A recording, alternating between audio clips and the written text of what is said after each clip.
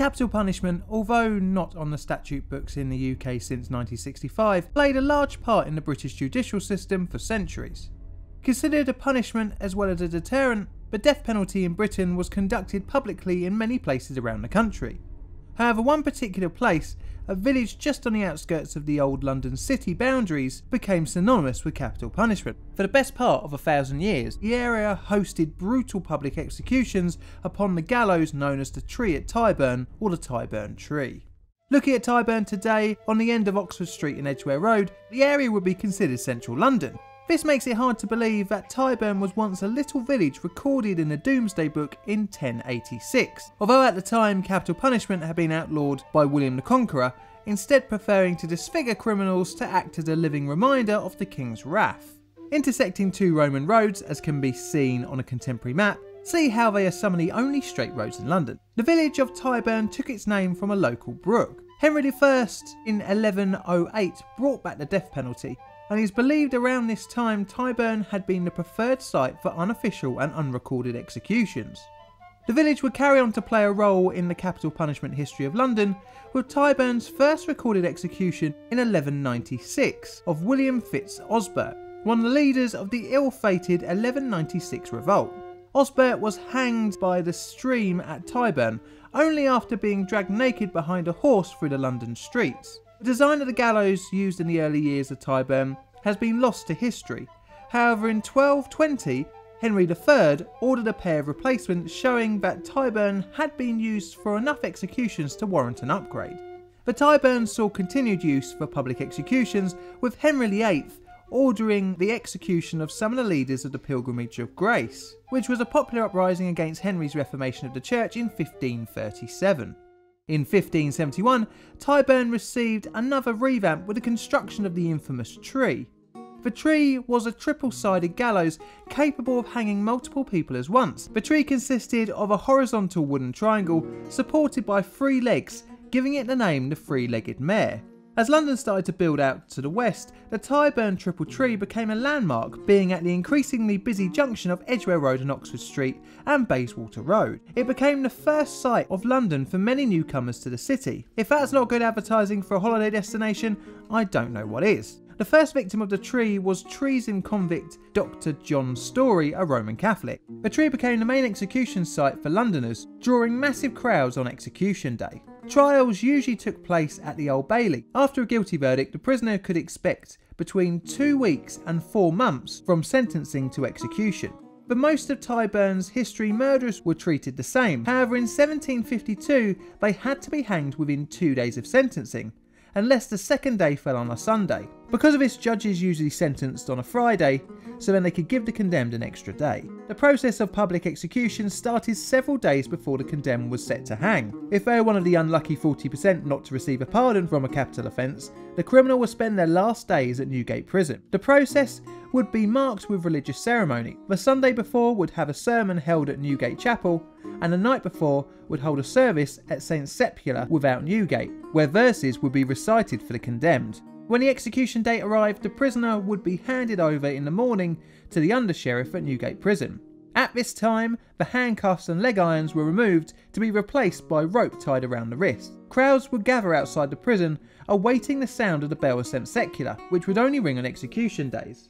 The day itself was seen as a public holiday for the working classes, and because of this, crowds would amass throughout London. Once the handover was complete, the condemned would be put into the back of a horse-drawn cart for the journey to Tyburn. On a map, Newgate to Tyburn isn't a massive distance, as it can be walked in under an hour.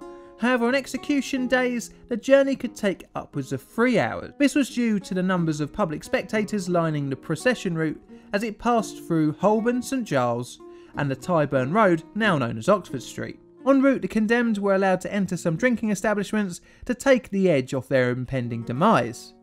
It wasn't uncommon for the condemned to attend the gallows completely drunk and often disorderly. On journeys, the condemned had to ride sat on their own coffin with the prison chaplain and, of all people, the hangman. Behind the cart followed a troop of soldiers, and behind them a posse of constables, all for in case the prisoner had arranged one last attempt at freedom. To make a pass for the procession, officers led the convoy, pushing back crowds who tried to get one last look at the condemned. Once arriving at the tree, the prisoner was allowed to make a speech. often the final words would be admitting guilt and offering their soul to God. Many of the political prisoners use this as one last chance to inform about their beliefs and the reason why the government had sent them to the tree. This is the early origins of Speaker's Corner, but we'll touch on that later. Due to hangings being a citywide event, front row seats were sold to the highest bidder. Crowds would amass around the junction at Tyburn, and almost a party atmosphere would ensue, with various vendors and street traders selling their wares. The convicted person would be expected to wear their best clothes, and the crowd would often jeer saying, "Put on a good show or have a good death." Any signs of fear or nerves at the sight of the gallows would invoke abuse and insults from the audience. When the time had arrived, the condemned had the noose placed around his or her neck and they were made to stand in the cart, at which the cart was led away, leaving the prisoner hanging. Unlike the long drop hanging that became the standard for British executions later in the mid-19th century, the short drop at Tyburn caused a slow and painful death of strangulation, and in some cases took upwards of 20 minutes for the condemned to die. The tree saw some celebrities hang from the neck, for example Francis Dereham, whom was hung, drawn and quartered for his sexual relationship with Catherine Howard before she became Henry VIII's fifth queen. Robert Hubert, who falsely confessed to starting the Great Fire of London in 1666, and rather bizarrely Oliver Cromwell. Well, that's odd you might think, as Oliver Cromwell died from suspected septicemia. Well, this is true, but after his death, Cromwell's body was exhumed and posthumously hung for treason. After his hanging, his head went on an odd journey. I know someone who's done a video on that. You should check it out. Tyburn became burned into the Londoner's psyche. Many laws had hanging as a punishment, meaning that the average person could end up at Tyburn. In the face of this, the London population joked and had sayings about the tree. For example, doing the Tyburn jig, take a ride to Tyburn, and the hangman got the name the Lord Mayor of Tyburn. The three-legged mule stayed on the site of Tyburn between 1571 and 1759, albeit with minor repairs here and there. It was decided after several acts of vandalism in October 1759 to replace the permanent structure with a movable gallows. Tyburn's use of the execution site only lasted until 1783 with the execution of highwayman John Austin, after which a new site at Newgate Prison was used. Tyburn after 1783 would still attract crowds, however not for the gruesome acts of watching a person hang from the neck, but instead listen to a person exchange beliefs and views. You see, many of the political prisoners used their last moments on earth to try and convince the public that they had given their life for a noble cause. The last human dignity given to a condemned person is their right to say what they want as their last words. And this became the seed of freedom of speech as we know it. Even though death had left Tyburn, the place had become synonymous with the freedom to express your view, and as such Speaker's Corner became the legacy of Tyburn that we still see today. On any Sunday of the year you can go to Marble Arch, which was installed there in the 1850s, to hear speakers on the corner, a place where Marx and Lenin both explain their views to the world. Although Tyburn has left a cultural legacy in London, there's only a stone marker of the site of the tree left, and a shrine to the martyrs at Tyburn. Thank you very much for watching, I hope you enjoyed the video. As always, please like, comment, subscribe, share, and don't forget to click the bell to keep yourself updated with all Plainly Difficult videos. All that's left to say is thank you very much for watching, and I hope to see you on the next one.